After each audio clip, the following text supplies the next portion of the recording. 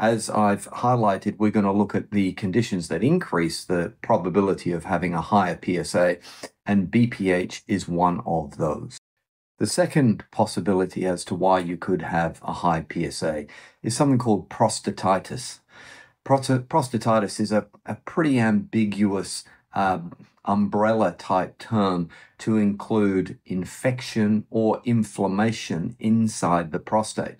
So there are two key different types of prostatitis. One is acute and bacterial. Men can be very sick with high temperatures and the hallmark features of an infection.